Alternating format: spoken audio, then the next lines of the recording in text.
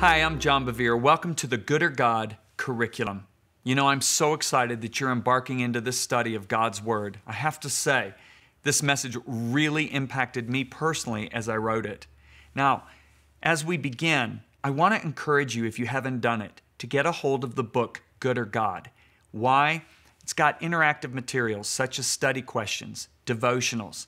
It will help you to maximize the time that you're investing into this study.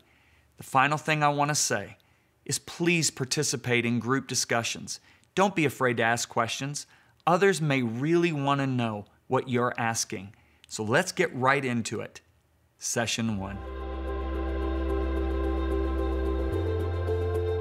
I want to welcome you to session number 1, and the title of this session is Good Enough. And so with that, I want to say this. A lot is going to be said here over the next 6 sessions.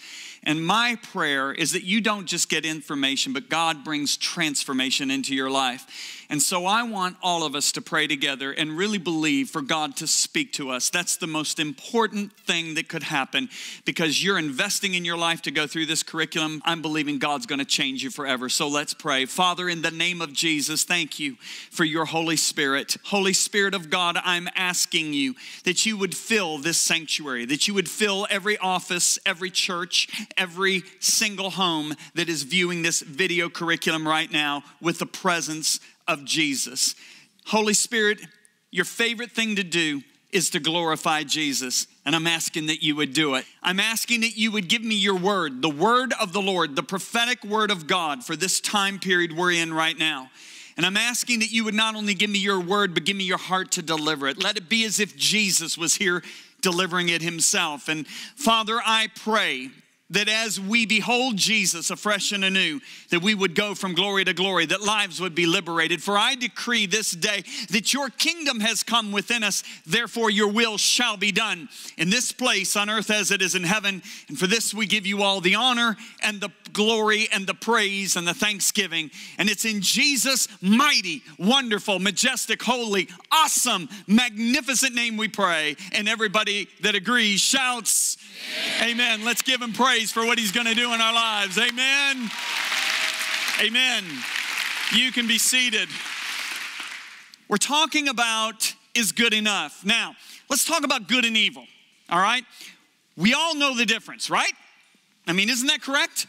I mean, aren't we born with the knowledge of what's right and wrong? I mean, think about it. What movie, what story, what novel ever ended up with the bad guys winning?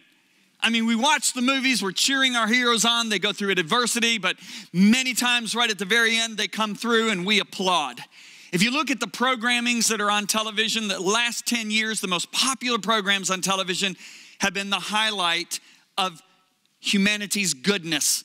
I mean, we saw makeovers. It started about 10 years ago with makeovers. And then we saw people helping people with weight problems. And then we saw celebrities coming in and finding people with voices and people that could dance. We saw people even helping find wedding dresses for people. And it just goes on and on and on. And so humanity loves goodness. We're attracted to good. And so we think, hey, we know what's good and we know what's bad. Nobody would be delusional and confuse good with evil. Nobody would be deceived and call that which is good evil, or that which is evil good. But I want you to consider something. Years and years and years ago, a very wealthy ruler approached Jesus of Nazareth. And this wealthy ruler, he wasn't a murderer. He never committed adultery. He was honest in business, had never cheated, never lied, never defamed anyone, and he had honored his parents. And he comes up to Jesus, and he looks at him and says, good teacher. Now, this is leader speaking to leader. I'm sure this young, wealthy ruler wanted to gain some common ground with Jesus, so he called him good teacher. But yet, when he calls him good teacher, Jesus responds with this, why call me good? No one is good but one, that is God. Now, why would Jesus correct this man for calling him good? Is Jesus not good? That is certainly not true. But what Jesus was saying to this wealthy leader was, your standard of good is different from my standard of good. I wonder how many of us would have fared in this man's shoes. I wonder how many of us, if you go way back a couple thousand years ago, would have looked at Jesus and said, good teacher, and we would have heard the same thing. I can honestly say as a leader, I think I know the response that I would have gotten because I did get this response. Let me tell you a little story of how God exposed in me that I had a wrong perception of what is truly good. Years ago, back in the mid-1990s, I was traveling to Sweden to do a conference. I had flown all night. When I landed in Sweden, the guy that was picking me up, he said to me, John, you probably don't know what has happened because you were on the plane, but Princess Diana was killed last night in an automobile accident. I was devastated. I couldn't even believe what my ears were hearing. I remember the man drove me to my hotel. When I got into my hotel room, I threw the luggage down on the floor. I'm still in my travel clothes from coming from the United States, and I turn on CNN and BBC, and I am watching in utter disbelief that this young woman's life was instantly and tragically taken. Now, I've got to tell you, Princess Diana and Charles were married about the same time Lisa and I were, and I remember Lisa used to follow them and I would follow them. Lisa would buy the magazines if she was on the cover, and I'll be really honest with you, I probably read them sometimes before she did because I really liked this couple. I thought she was a beautiful woman. She was using her beauty, her goodness to help humanity. I was impressed with what she was doing. I thought they were just a great couple. So it was kind of tragic to me when they ended in divorce. And I remember I'm just sitting in front of the TV for literally a couple hours, watching the news unfold, seeing the people outside of the gates, laying flowers, weeping, writing notes. And I remember I thought to myself, you know, I'm speaking tonight. I need to probably turn off this program and get ready for the service. And so I turned off the TV, and I'd been grieving, literally grieving in my room all day. But yet there was something going on. In my grieving, I sensed error. Now, it's a really hard thing to describe, but I just knew something's not sitting right here. So I'll never forget, after turning off the TV, I simply knelt down at the end of the bed in Sweden in that hotel room, and I said, Holy Spirit, I don't understand. I'm grieving over her death, but yet I feel like I'm in error. What's going on? I didn't hear anything other than read Revelations 18. Now, I have to say, I'm not a huge student of the book of Revelations. Don't get me wrong. I've read it and read it and read it. But I didn't know what Revelations 18 would read like. And I remember opening up and I started reading. And I got to the 7th verse and I started seeing some things. And this is what I read. In the measure that she glorified herself and lived luxuriously, in the same measure give her torment and sorrow. For she says in her heart, I sit as queen and I am no widow, and I will not see sorrow. Therefore, her plagues will come in one day, death and mourning and famine, and she will be utterly burned with fire, for strong is the Lord who judges her. The kings of this earth who committed fornication and lived luxuriously with her will weep and lament for her. Now, let me say this right away. This was not historically written about Princess Diana. However, what the Holy Spirit was attempting to do with me is to draw a correlation. You know, when I looked at the scripture, I saw immediate correlations. First of all, she glorified herself. She proclaimed herself to be the queen of the people's hearts. She lived luxuriously. To say she lived luxuriously is probably an understatement. She said, you know, the kings of the earth, or actually the kings of the earth mourned when she died. And when this tragic thing happened, I remember seeing about every known leader or representative of a leader from the Western world at her funeral. And so I saw a direct correlation here. And so, to be really honest with you, I was getting angry in my hotel room. I was like, God, how can you say this represents Princess Diana? There's just no way. And so I'm a little upset. I'm shocked and I'm a little upset. I'm like, no way. And I said, Lord, she's done so much good. She's helped the landmine victims. She's helped the orphans. And I heard this so clear in my heart. She flaunted her disobedience to her family's authority before the whole world. She bragged about her adultery to the entire world. She wasn't submitted to me. And I said, but God, all the good she's done, And I heard the Lord say this so clear. He said, son, it wasn't the evil side of the tree of the knowledge of good and evil that Eve was drawn to. He said it was the good side. When I heard that, I flew my Bible over to Genesis 3, and sure enough, this is what I read. When the woman saw that the tree was good for food, that it was pleasant to the eyes and desirable. So I saw the words good, pleasant, and desirable. She partook of the fruit. And I sat there with my jaw open, and I realized I didn't really understand what good was. You see, let me tell you something. God spoke this to me right after that. He said, son, Christian people, good people, quote, good people, they're not drawn to the evil, blatant sins of this world. They're not drawn to orgies and, drug-infested parties. He said, there is a good that is not submitted to me, that is actually rebellious to me. All of a sudden I realized I don't have a handle on what really good is. And so it began in me a work that God began to do to understand that in these last days, what's really going to deceive people is not blatant evil. It's going to be a good that is blatant evil in God's eyes. And so there's a scripture in Proverbs 14 verse 12. It says this, there is a way that seems right. It seems good to man, but its end is the way of death. Now let me talk about the way of death here first of all. God said to Jeremiah the prophet, thus says the Lord, behold, I set before you the way of life and the way of death. Now, when you think way of life and way of death, don't think death, dying, going to hell. The way of life that he's talking about and the way of death is the wisdom we live by.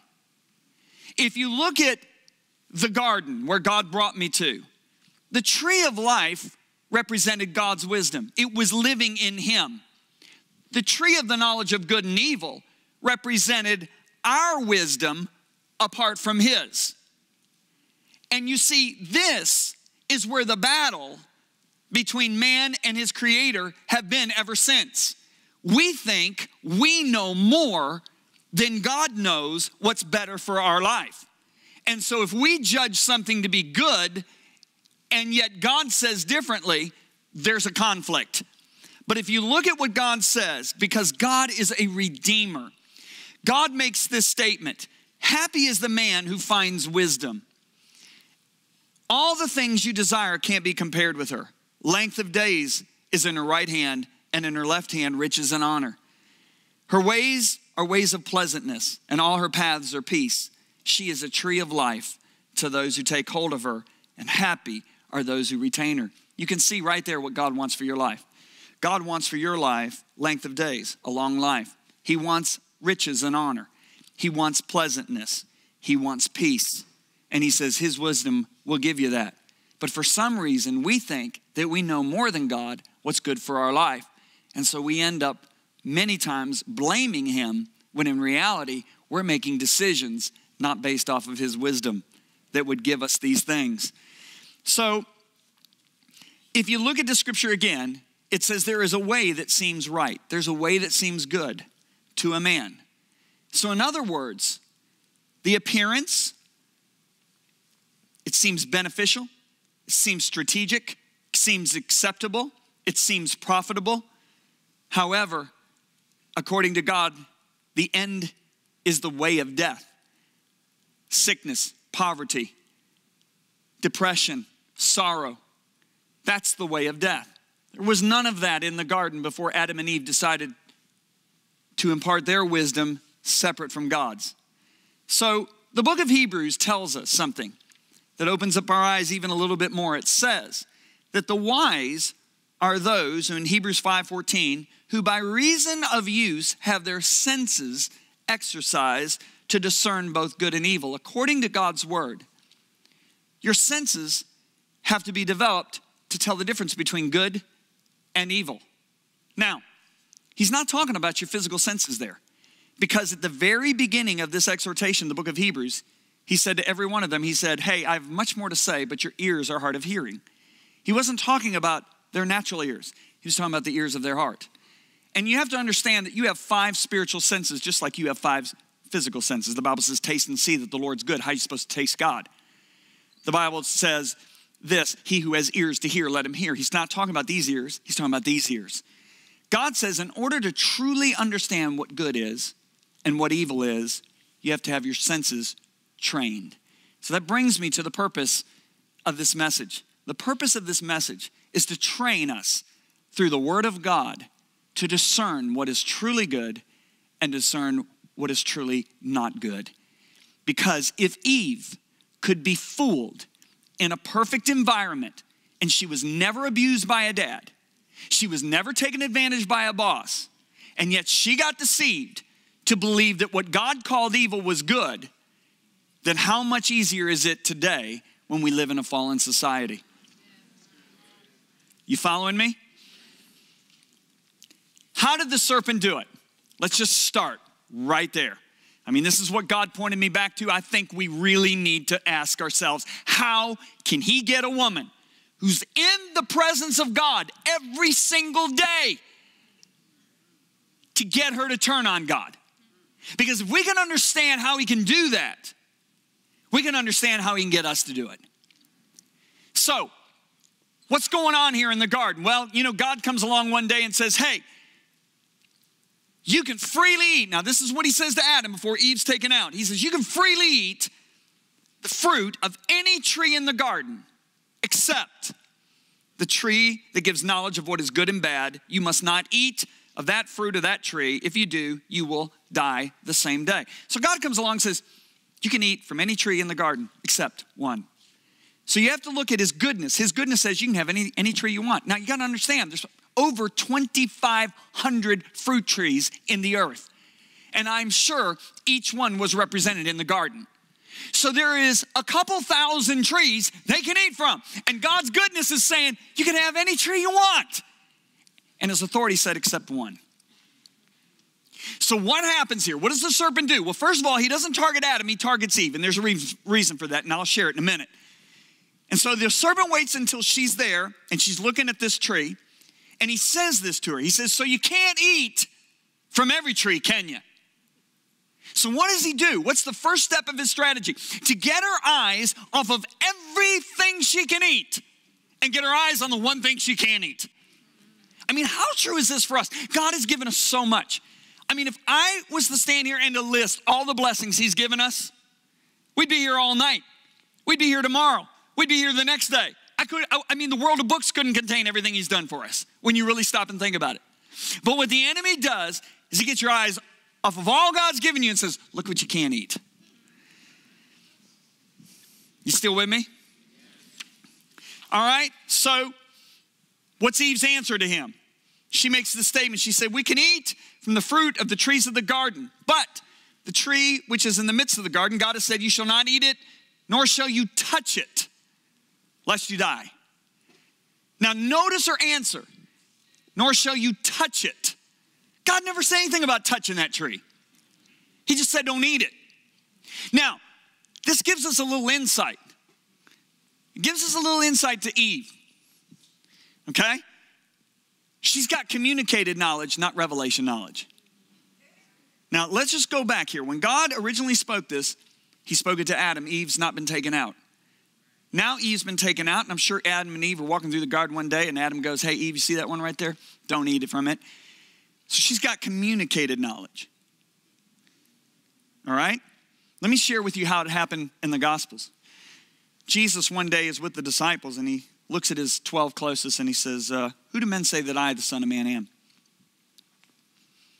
So what do they start doing? They start saying everything they've heard everybody else say. Well, somebody said you were John the Baptist. Somebody said you were Elijah. Somebody said you were, this prophet or that. And you know what they're doing? They're telling them everything they've heard on Facebook, Twitter, and Instagram. And that's what Jesus wants. So he just draws it all out of them. And after they give all the things that they've heard everybody else say, Jesus looks at him and says, but who do you say that I am? So what has he just done? He's just stripped away all the communicated knowledge. And he said, what's in your heart? What has God revealed to you? And they're all sitting there like, oh my gosh. But Peter blurts out, you are the Christ. You are the Son of God. And Jesus looks at Peter and says, Peter, you are so blessed because flesh and blood didn't reveal this to you, but my Father in heaven revealed it to you. That was revealed knowledge. You see, how do we get revealed knowledge? Well, revealed knowledge can come in several ways. You know, it can come while we're reading the scripture. It can come while we're reading an inspired book, while we're quiet in prayer, listening to our pastor speak, receiving a vision like Peter did on the rooftop, or simply just encountering the word that God reveals to our hearts as we go through our day. There's so many different ways that God can reveal things to us. Okay? It's hard to articulate how it happens. Sometimes you may hear a still small voice in your heart. Other times you simply know because the revelation was just dropped into you. Other times your heart begins to race and you sense the presence of God as you read the scriptures. However it comes down, the bottom line is you know that you know. Now, on the other hand, communicated knowledge, this knowledge can be accurate, but the Spirit hadn't revealed it to our hearts. Okay? Let me give you an example of somebody who's got communicated knowledge. They accurately heard their pastor preach, for the love of money is the root of all evil. And so they didn't really seek God. They didn't really pray about it after the service. They just said, okay, I saw the scripture. And so they're out in their day and they go, hey man, you know money's the root of all evil. Don't be messing with money. Money's the root of all evil. Money's not the root of all evil. It's the love of money that's the root of all evil. What happened was they never really sought God. If you look at the people in Bevere, the Bible says that when Paul came and preached, it says the people of Bevere were more open-minded than those of Thessalonica. And they listened eagerly to Paul preach the message. They searched the scriptures day after day to see if Paul and Silas were speaking the truth. Now, notice that they were open-minded.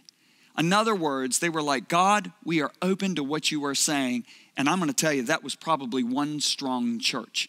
Because Jesus said, it's on this rock of revealed knowledge that I'm going to build my church. So it's not communicated knowledge, it's revealed knowledge. Are you following what I'm saying?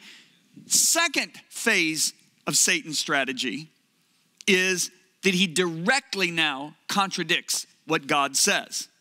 Then the serpent said to the woman, you will not surely die, for God knows in the day that you eat of it, your eyes will be open and you'll be like God, knowing good and evil. So hear the words for God knows. So in other words, what he's doing now by saying for God knows, he's saying, hey Eve, God's withholding something for you. There's something that he knows that you don't. So he's withholding something from you in that tree. So now, here comes step 3. She's looking at the tree and she sees it's good. She sees it's pleasant. She sees it will make her wise. And all of a sudden she's thinking, wait a minute, what's he holding back from me? Well, there is something good in that tree for me and he won't let me have it.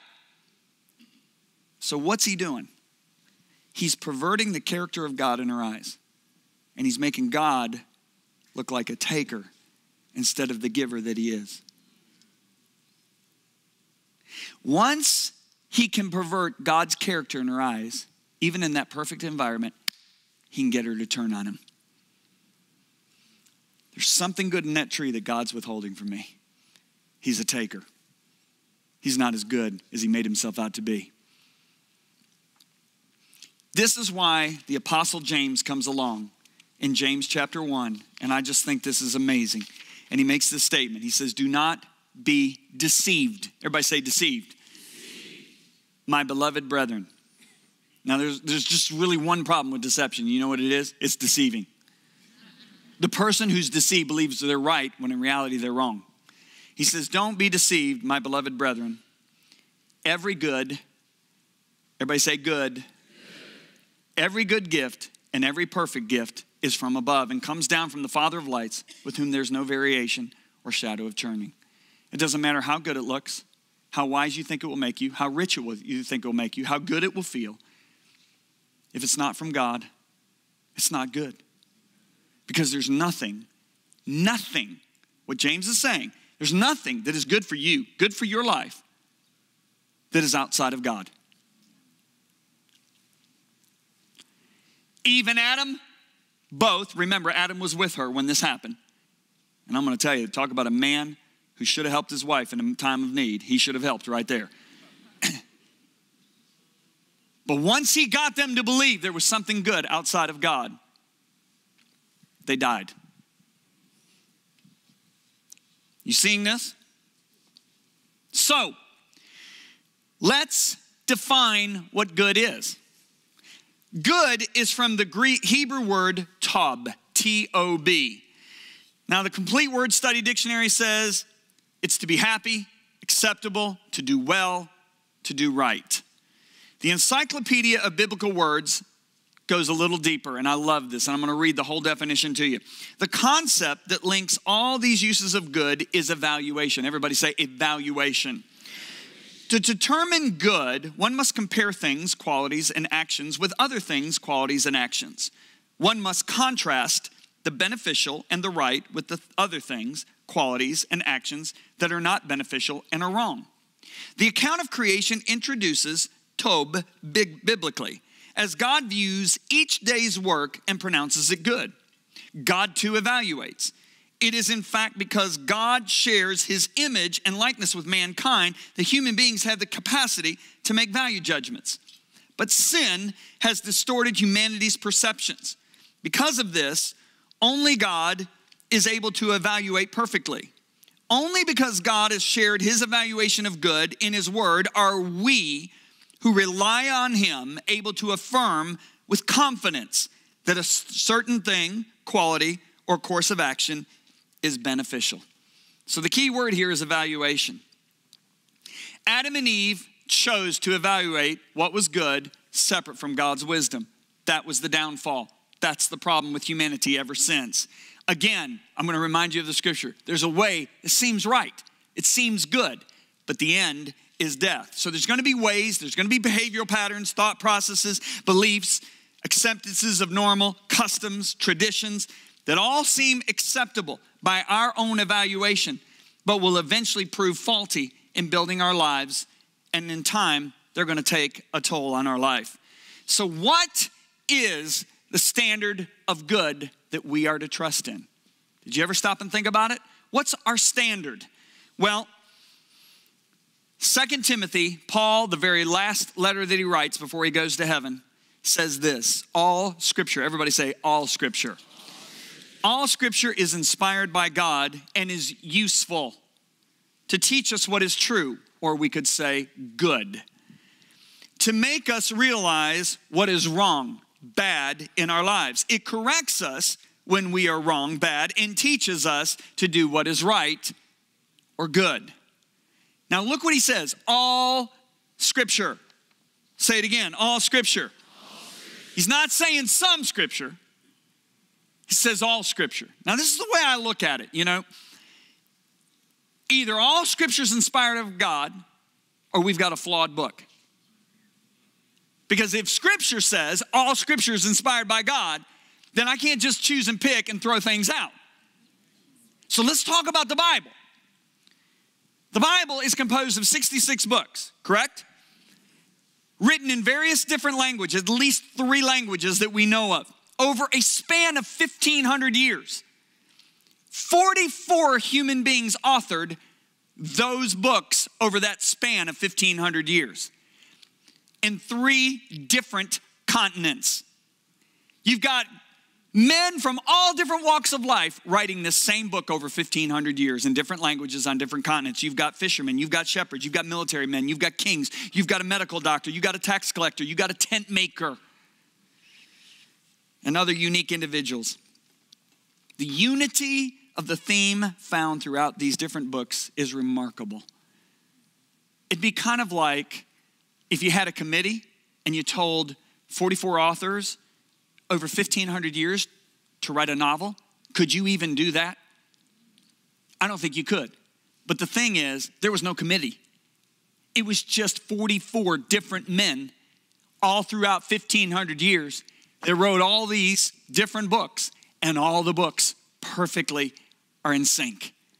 Now, I want to take it one step farther. Let's look at the accuracy of the Bible. If you look at the Old Testament, there were 300 prophecies written about the coming Messiah. Now, some of these prophecies were written over 1,000 years before Jesus was born.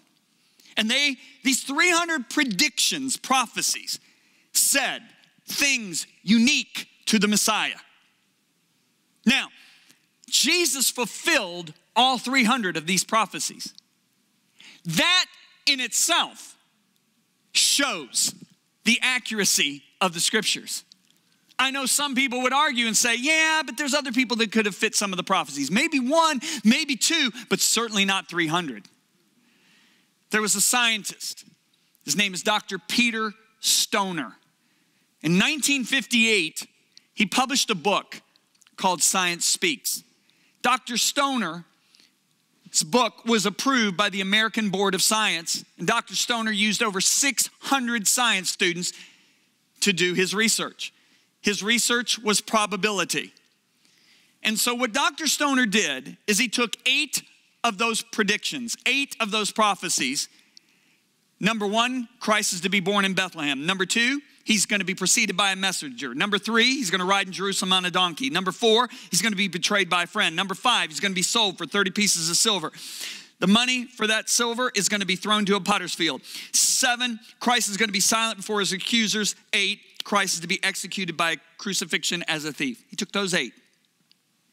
And what they did is they did the science of probability of one man from the time of Christ till today, or up to his day, 1958, fulfilling all 8 prophecies. Now, let me explain to you what the science of probability is. It's quite simple. If I have 10 tennis balls, and I have 9 fluorescent yellow tennis balls and 1 white tennis ball, and I put all 10 in a bucket, and I shake up the bucket, and I blindfold somebody and say, put your hand in there and pick out a ball. The chance of them picking out the white ball is 1 in 10, correct? Dr. Stoner and his 600 students determined that the chance of one human being fulfilling those 8 prophecies is 1 in 10 to the 17th power. Now you say, what is 1 in 10 to the 17th power?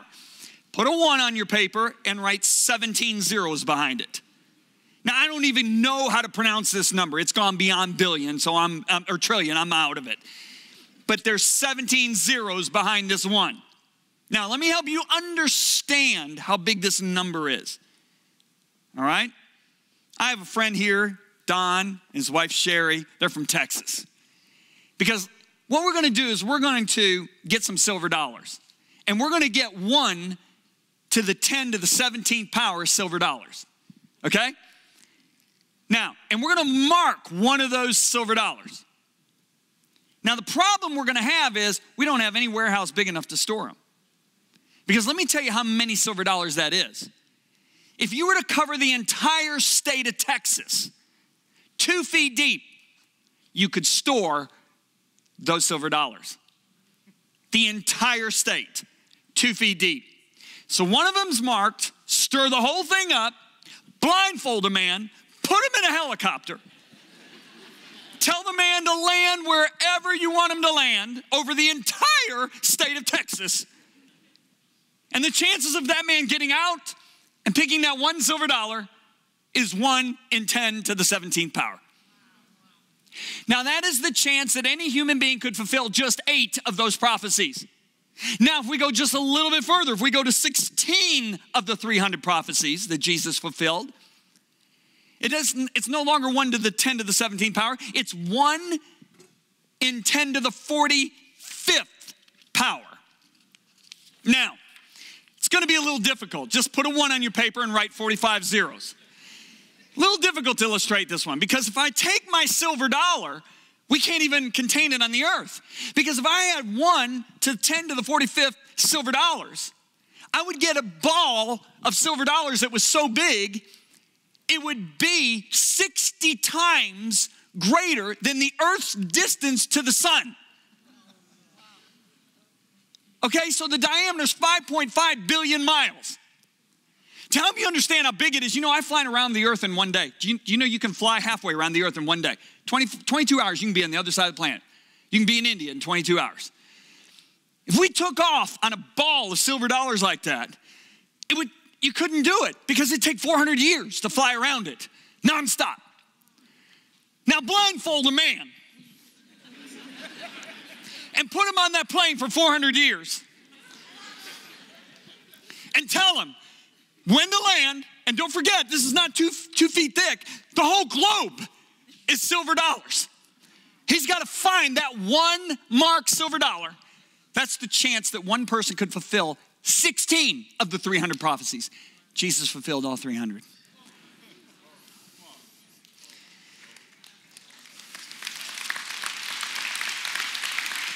Now, do you know why the book of Proverbs, chapter 30, verse 5 says, every word of God proves true? I just want to end it with this. Consider a hypothetical situation. You're asked to cross a valley. In this valley are landmines, poisonous plants, sinkholes, quicksand, deadly, dangerous plants. Somebody hands you a map. And that map shows you where every sinkhole is, every quicksand pit is, every single poisonous plant is, every single landmine is. How would you handle it? Would you sit there and kind of glance at the map and then go on your journey? I guarantee you, they'll take you out of there in a body bag. Or would you study it out very carefully? And then as you go on your journey, having a place where you can easily reference it, and you can pull it out, and you can determine every bit of your journey so you get to the other side in one piece. Let me tell you something. This world is a landmine. And God's given us a map because the Bible says your word is a lamp unto my feet and a light unto my path. And the question is, do we take it lightly? And do we look to him for his wisdom on what is the way of life? Or do we think that we know more than God and evaluate things according to our own personal judgment and end up like Eve? It's ours to decide, but I don't know about you. But I truly want to know what is good in God's eyes. Did you get something out of this session? See you next session.